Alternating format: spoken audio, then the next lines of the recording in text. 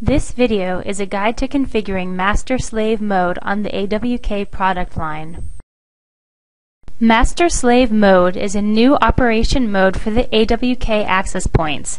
It allows single radio and dual radio units to be used together to create a seamless, high-throughput bridging topology. Single radio units are typically used as end nodes, and the dual radio units are typically used as middle nodes.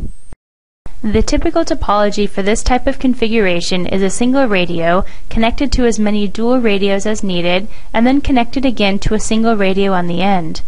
For the purposes of this video, we will configure this topology using one dual radio and two single radio units.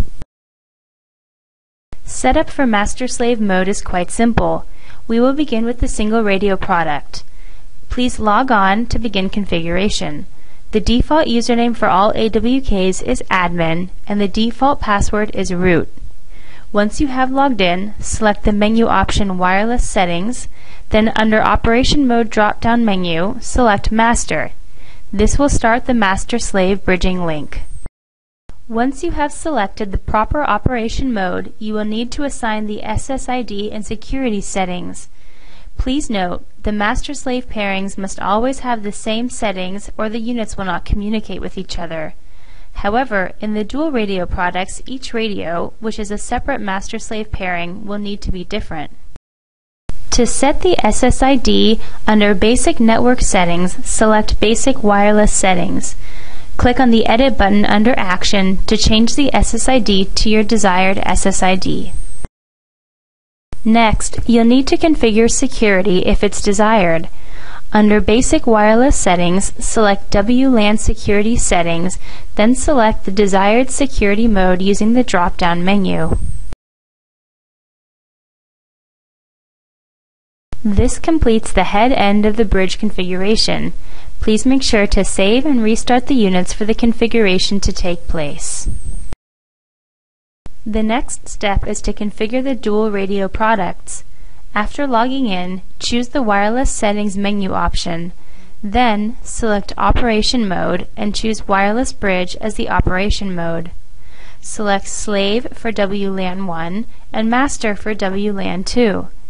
This will allow the internal network connection to take place within the unit, allowing the 5222 to act as a repeater. Please note that the pictures on the configuration screen will show you what settings need to be the same in order for the mode to work properly. To configure the SSID of the first radio, select WLAN 1, then select Edit under the SSID. Please note, since this is a slave to the 3121 we previously configured, the SSID and security settings will have to be the same as that entered on the single radio master. To configure security on this radio, select WLAN Security Settings under the Wireless Settings menu. Click on Edit and then configure the security that you set with the 3121.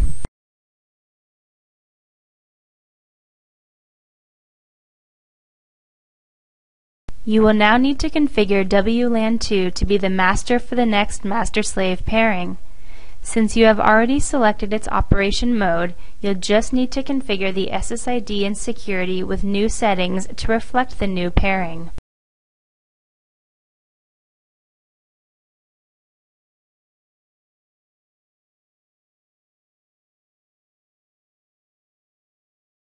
Once you have finished configuring both WLANs, simply save and restart your unit to save the configuration. If you have multiple dual radio products, you may simply repeat this process on each one that you have.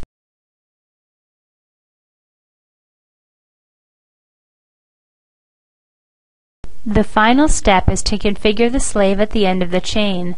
This will be done on a second single radio product such as the 3121 or 4121.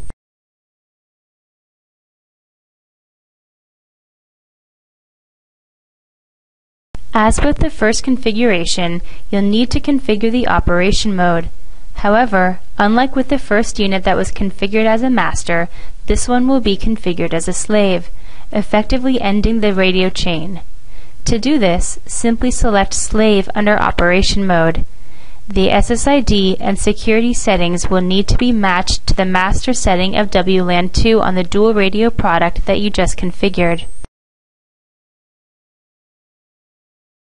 Once this is complete, you may save and restart your unit.